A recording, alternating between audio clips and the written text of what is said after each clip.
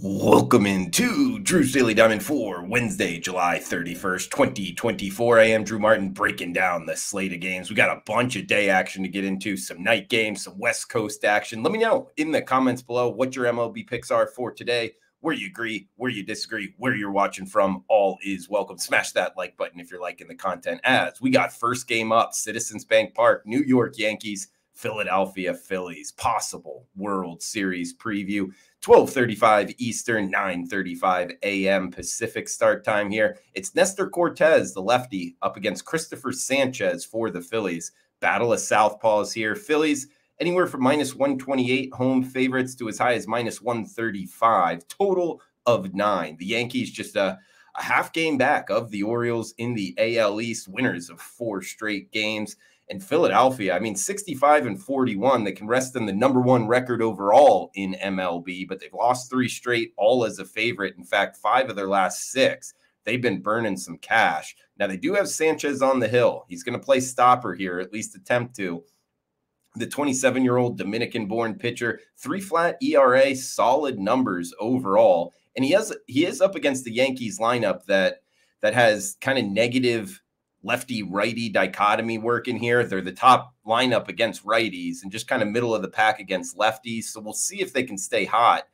The problem with betting the Yankees in this spot, at least in my opinion, guys, is they got Cortez on the hill. The Bronx Bombers have lost 6 straight times. He's taken the bump, all his favorites. So talk about burning cash. This guy, man, he's been a money burner. He's given up 24 hits in his last 3 starts. He's only averaging 4 innings per, 15 earned runs. I think we actually get a slight bullpen edge here towards Philadelphia. I know they haven't been playing the best baseball. This isn't a best bet by any means, but a big-time matchup. We're going to list Christopher Sanchez as the starter and bet the Phillies, low watermark, -128 to start off the early Wednesday card. We'll move down to the 1 o'clock Eastern hour, 1:10 to be exact. For the Minnesota Twins, New York Mets from Citi Field, it's Luis Severino going for the Metropolitans, Pablo Lopez going for the Twins. Twins slight road favorites, -115, total of 8. Minnesota comes in 58-47, but they have lost 2 straight here in this series. This is game 3 with the Mets winning 2 straight. They've actually won 7 of their last 9, playing some good ball. Severino, 3.5 ERA on the season. Solid 3 straight starts. He's been really good at home. Actually thinking maybe this is a little wrong team favored here. I know Pablo Lopez, the 28-year-old Venezuelan, back-to-back 7-inning starts, but he still has that 4.7 ERA. This Twins lineup only scored 2 runs the first 2 games of the series.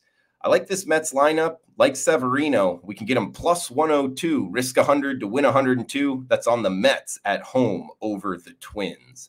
An hour later, we are heading to Milwaukee for the Atlanta Braves, Milwaukee Brewers. Freddie Peralta on the hill for the Brew Crew. Chris Sale on the hill for the Braves. Braves, -120 road favorites, total of 7. We get Atlanta coming in 56-49. They have won 3 of their last 4. Of course, making some trades here. We'll see how that plays out. But really the story here, we like Chris Sale. We've been betting on him. 2.6 ERA, no more than 2 earned runs in 8 straight starts. He's been as solid as they come. Just a strikeout short of 150 on the season. And he throws with pretty good velocity, 95, 96 miles per hour. And it's something we've talked about. This Brewers lineup kind of struggles against guys that throw hard. Now, they have Peralta on the hill. He's got a sub-4 ERA. His last 2 home starts, though, not sure if there's something there, a little reverse home road splits. He's given up 9 runs in 10 innings against the Nationals and the Marlins, so he's taken a step up in class.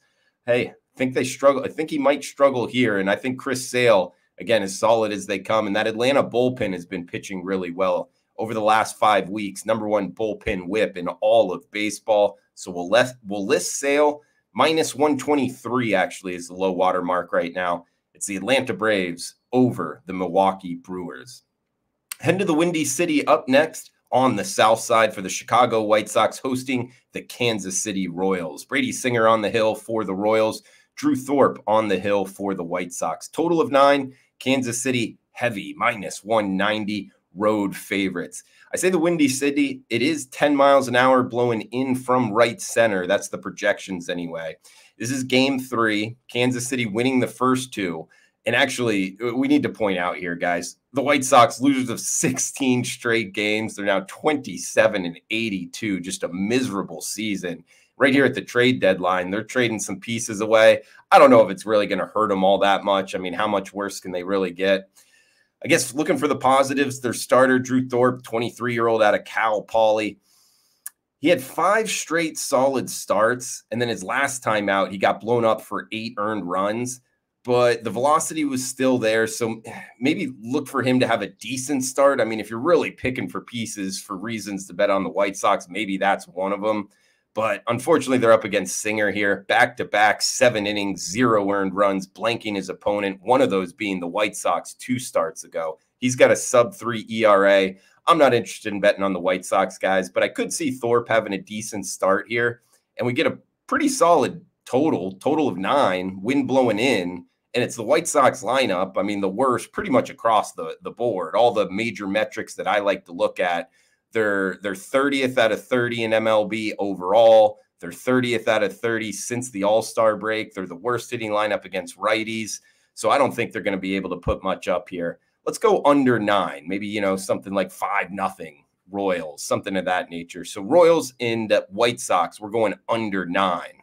All right, under the night slate, up next, Queen City. We get the Chicago Cubs, Cincinnati Reds. It's Nick Lodolo on the hill for the Big Red Machine, the big lefty. We've been betting on him. Up against Kyle Hendricks here for the Cubs. Total of 9, -143. That is the Reds as the home favorite. First up, Hendricks here. 34-year-old. He went to Dartmouth. 7 ERA, 6 earned last time out against the Royals. Not a guy we're looking to bet on. And we mentioned Lodolo, 3.4 ERA, first rounder out of TCU, the former Horned Frog. 12 innings, 3 earned against the Cubs already this year. They play in the same division. They're 4th and 5th at the bottom of the division.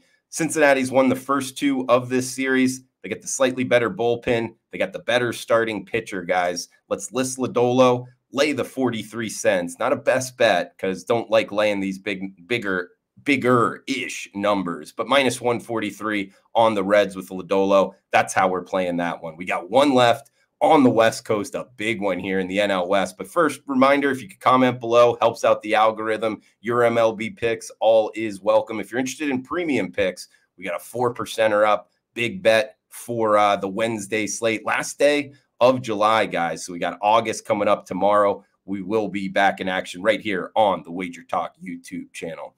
All right, last game up. We are heading to Petco Park, Southern California for the LA Dodgers, San Diego Padres. It's Dylan Cease on the hill for the Friars, Clayton Kershaw in a battle of big-name pitchers here for the Dodgers. 7 and a hook being the total. Padres anywhere from -119 to -$1.25 as the home favorite. Dodgers come in number 1 in the NL West, 63-44. This is game 2 of a 3-game set. I'm actually talking going into the overnights right now, and the Dodgers put up a 5 spot in the first inning. The game's still going on, but we're handicapping the next day here. And the Padres, they've been playing good baseball overall outside of this first inning, at least so far. They've won 7 of their last 8 coming into this series. They're now, 6-ish games over 500, and they got Dylan Cease on the hill, guys. He's a one-way bet. The 28-year-old out of Milton, Georgia, last 3 starts. Man, talk about lights out.